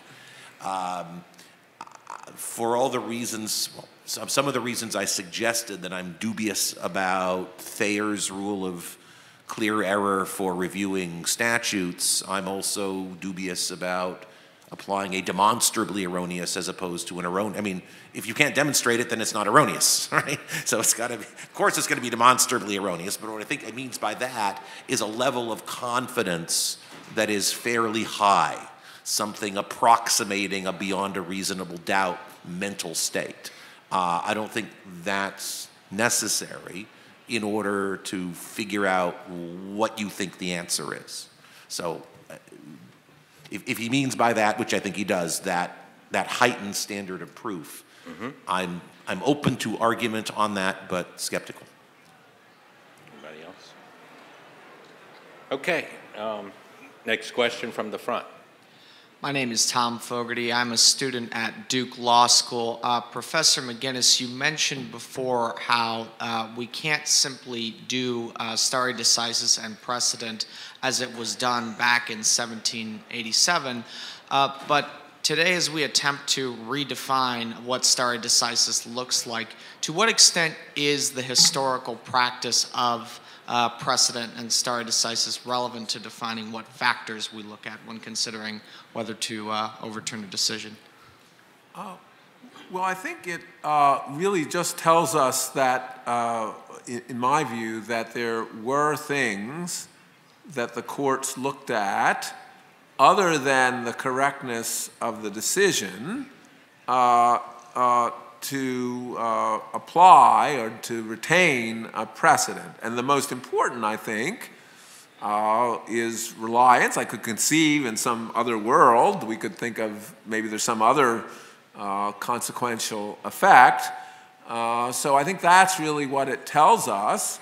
Exactly how we weigh that against other matters, I don't think the common law exactly tells us, and that's really once one decides that this is a matter of the common law, things can change. Now, I don't mean it changes in a way that is just a kind of cost-benefit analysis, but we really, because that's a question about how the debate about how the common law changes. It has to change in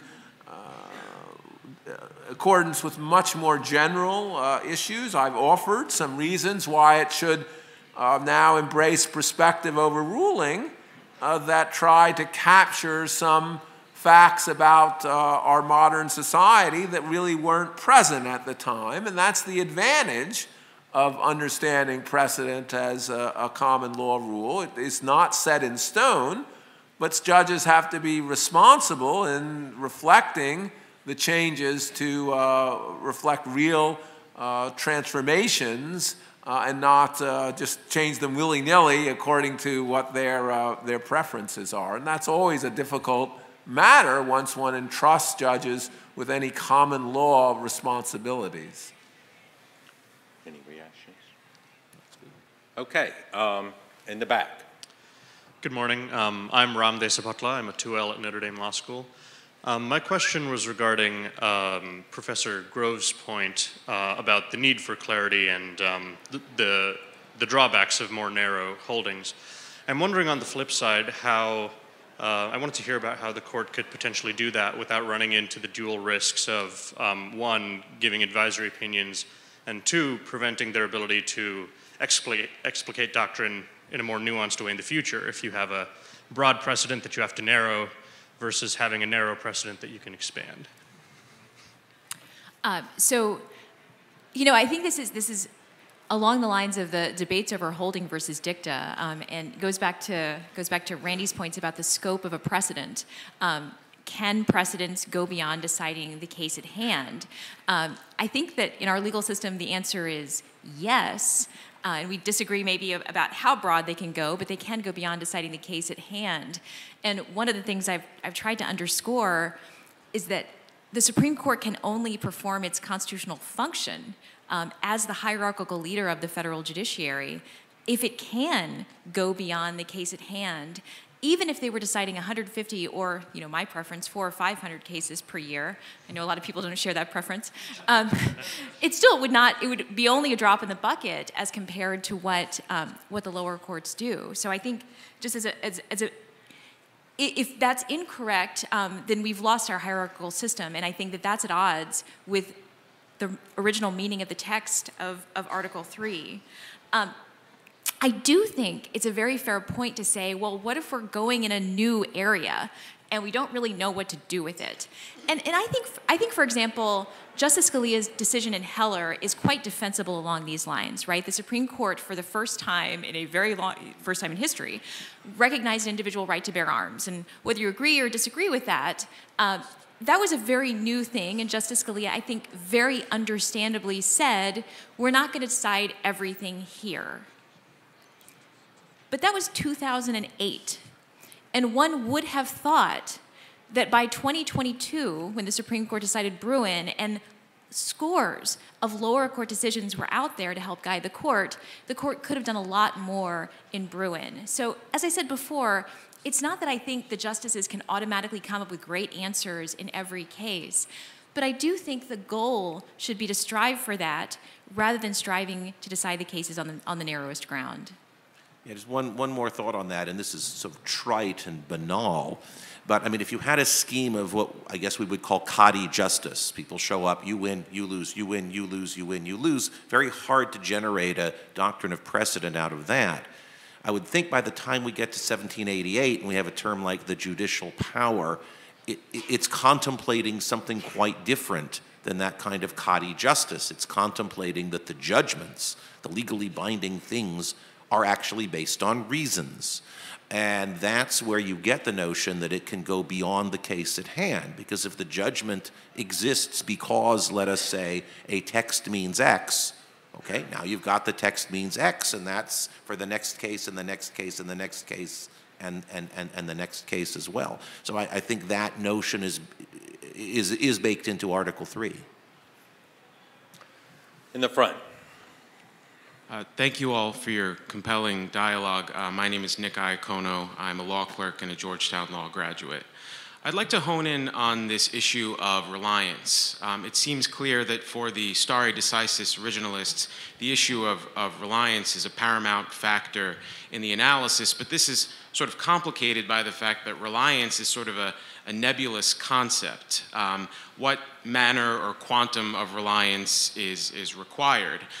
Is former Judge Leigh of the Utah Supreme Court correct that only reliance that establishes rights of property, contract, financial affairs, only those types of precedents can have decision-altering force? Or perhaps is Justice O'Connor correct that other precedents like Casey and Roe can engender sort of societal reliance? So I'm wondering if the panel has any thoughts on how do we really define and apply this concept of reliance? Oh, sure. So thanks for great question. So I think I would take the two categories you mentioned and I would add one more. And so here's what I mean. You've got the kind of targeted private reliance connected to investment-backed expectations, reliance of the sort around contract and property, say. And I think you have a pretty long established Supreme Court practice of treating that reliance as legitimate to consider, although I think it can be really hard to evaluate in lots of cases, but at least comparatively is something that the court is comfortable considering.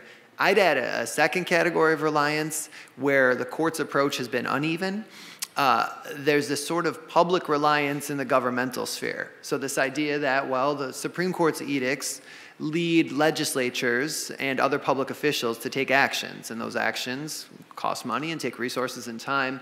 And there's a question whether that sort of reliance ought to be part of the judicial calculus. And I think if you look at the Supreme Court's case law, you'll actually find different answers to that, even in relatively recent cases. I tend to be one who thinks that sort of public reliance should matter, that if the Supreme Court is revisiting decisions that are undermining legislative enactments, that's a relevant consideration. It doesn't mean that that protects the precedent necessarily, right? There still might be countervailing and overwhelming reasons to overrule, but I do think it's a legitimate part of the judicial calculus. The third category you mentioned, the kind of broader societal reliance interests, I think that's tougher. I think they're hard to define, and they strike me as very hard for any court to specify with any sort of confidence level. To my mind, to the extent that there's a broader societal concern for stability, which I think there is, I think that's built into why there's a doctrine of stare decisis in the first place. I think that's why there's a presumption of deference to precedent in the first place. So I like to see that those sorts of broader societal considerations that connect to stability more as general reasons that support a doctrine, not as something that an individual court should try to do in an individual case. That's my take, at least.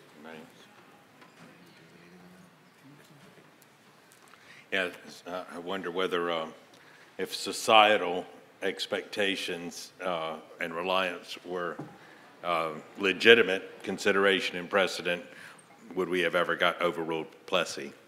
Right. Well, can I just say, I think that also goes to at least I think which is common between Randy and I, the common law nature of it, because in considering what are the factors in the common law, we have to consider, and this is of course a theme of Tara's remarks, judicial capacity. And I think it's really very difficult for judges to determine what societal reliance is. And so that's why I think that really isn't a plausible part of common law doctrine of precedent. Okay, the next question, I'll take it at the back. Yes, sir. Someone still there? My name is Anna Bergstrom. I'm a former law clerk to 2 federal courts who hopefully was not foolishly paid by Congress, as Professor Lawson has jokingly suggested. My question has to do with prospective overruling in that theory. How would that functionally work with cases such as Griswold v. Connecticut and its penumbras and emanations, assuming the case was prospectively overruled? More concretely, would Griswold be limited to its facts or its legal framework eviscerated, along with the relying cases that have been built upon it? Well, I think you're, at least from your comment, you're talking about prospective overruling, but your discussion seems much more like cutting back to me. So I propose 2 aspects. One is prospective overruling. I can say how that would work if we looked at Griswold. We would say we overruled it completely, root and branch. And but we wouldn't overrule it in this case, and so it would be say that the next time it would we would apply it I'm not sure how much difference that would make in that context. I'm also not sure that that would be a wise decision. I have other precedent rules, including the idea of entrenched precedent. Everyone sort of accepts Griswold. I'm not quite sure that would be the best idea for the court to go down that route, but that's how it would work. I think it would work in a simple way. Another way of thinking about my suggestion about precedent is we would cut back on precedent. We would say, well, we're not going to overrule actually this precedent according that gives a right to contraception, but we're going to limit that precedent, and we're not going to, for instance, develop some idea of substantive due process that on which it may depend. So we're going to cut it back in some way. That's another possibility. And those are two different kinds of ways of limiting precedent. Again, I'm not quite sure how we would do it in each of those cases, but those are very different. One is a way of changing the rule only for the future, and the other is not changing the rule for the future, changing the rule also for the past, but cutting what the Supreme Court has done back to a place where it really isn't going to create many huge reliance costs, but is going to be closer to the original meaning. Okay. We're really out of time. I will take one last question from the front. Lightning round question, quick one. Clark Forsyth, Americans United for Life. Stare decisis is really stare decisis et quiete non movere, which means stand by the decisions and don't disturb what's settled. If settled precedent is the starting point, does that create a better analytical framework? Well, yeah, that goes to the question of whether what you mean by precedent is, okay, here's one of the things in the stack of 5 decisions that the court just issued, or whether you're talking about, and I'll defer to John and Randy on this, whether you're talking about long established lines of authority, drawing on custom, tradition, natural reason, whatever it is that they drew upon. It's a very different conception of what it is that you mean by precedent. I mean, I think that's exactly right. Please join me in showing your appreciation to this panel.